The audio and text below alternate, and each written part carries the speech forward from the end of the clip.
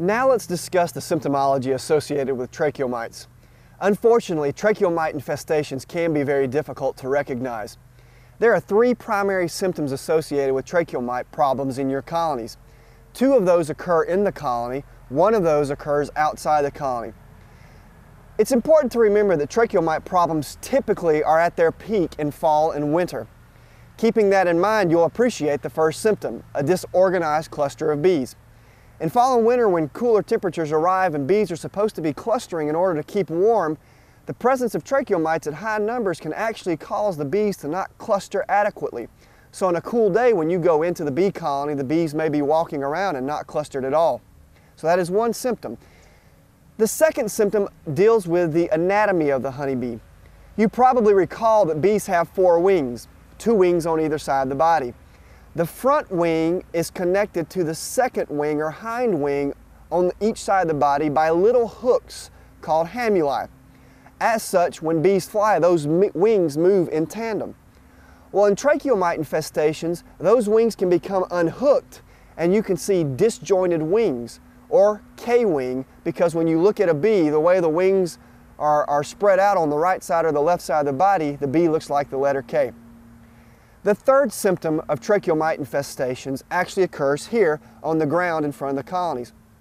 Bees heavily infested with tracheal mites will wander away from the nest, and you can actually find them on the ground crawling up blades of grass in front of the colony. The problem with these symptoms are they're not unique to tracheal mites. Many different bee diseases and pests can cause any one of these symptoms. So the best way to diagnose your tracheal mite problem is to actually collect a sample of bees that you suspect have tracheal mites.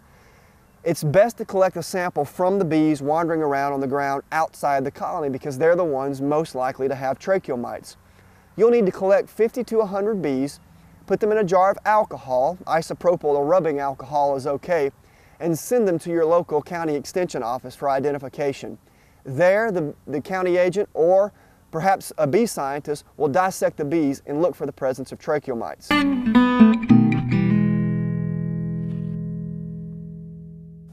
So what happens to that sample of bees that you send in to your county extension agent? Well, it's very likely that he or she is going to forward that sample over to a state apiarist like myself.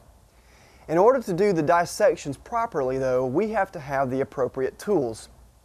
First of all, we need a dissecting microscope. This dissecting microscope here has the ability to magnify things from 7 to 40 times. Typically, though, we like to look at bees under the microscope at about 20 or 30 power when we're doing tracheal mite dissections. Second, you need 2 pairs of forceps. It's very important to note that these forceps have very small tips. Everything is larger under a dissecting microscope, so if you get a pair of regular forceps, the tips are going to be far too big for you actually to be able to do any dissections. You do need 2 pairs because you will be working with both hands while you're dissecting your bee. Secondly, you need a little tray like the petri dish I have here that has some medium in the bottom that permits you to stick insect pins into. Here we just have a petri dish with beeswax that we melted to form the base. Notice the beeswax doesn't go all the way to the top of this petri dish because we're going to put the bees in here and flood this area with alcohol. So we want to make sure that there's some area on top of the wax that we can put alcohol. You'll also need some sort of improvised pinning device. This is simply a pencil that we broke in half and we stuck 2 tiny insect pins in the eraser. The 2 pins permit us to pin the bee down to the wax in the petri dish. If you only have 1 pin to pin the bee, as you're working with the bee is going to pivot around that pin and make it very difficult for you to keep the bee still. Finally, we have a container of alcohol. When you put the bees into your petri dish, you're going to flood that area with alcohol, not water. If you use water, there will be tiny bubbles that form all over the surface of the bee and make it very difficult for you to see. So we simply use alcohol. We put the bees in here, we flood the area, and that makes it where we can work with the bee a lot better.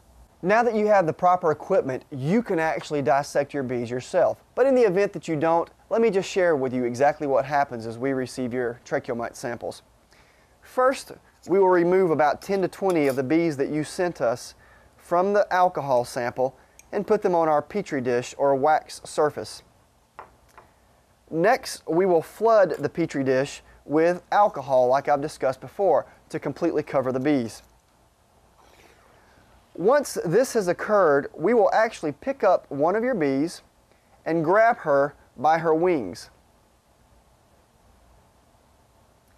Next, we'll use our forceps to remove the abdomen from the bee. This is actually a very important step because if you leave the abdomen on the bee, as you work with that bee under the microscope and you're pushing down that abdomen, honey or nectar can come up from the abdomen through the thorax and cloud your field of view.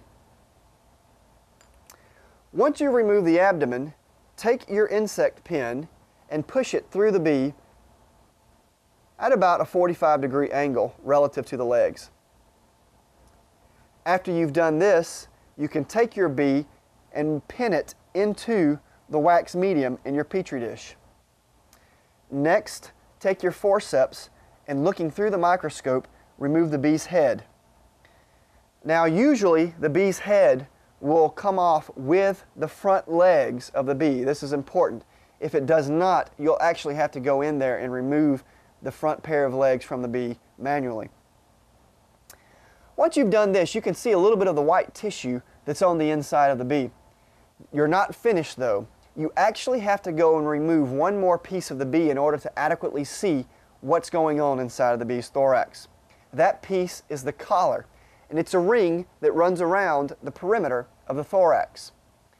You will grab that collar at the base of the thorax, arrowed in the diagram here, and use your forceps to pull the collar away from the thorax. You must remove this collar. You do not see enough of the tracheal system to diagnose the presence of tracheal mites while the collar remains on the bee. Also important to know is that that collar actually covers up the two spiracles on the bee's thorax where the tracheal mites first enter. So if you have a low tracheal mite infestation, tracheal mites will actually be under that ring and you can't see them. With the collar removed, you'll be able to see the tracheal mite system quite visibly. The tracheal system actually looks like the letter V turned upside down. If you look in this diagram here, you can see the trachea actually outlined.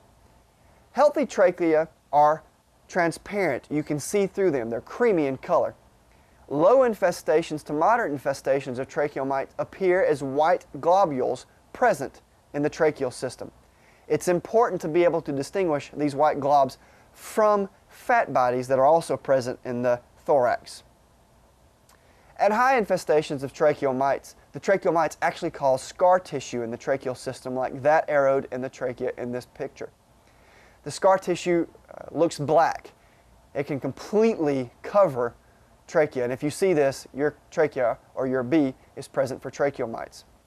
I recommend dissecting up to 16 different bees, and if you find no tracheal mites in any of these samples, then you have a 95% probability that you have no tracheal mites in the colony.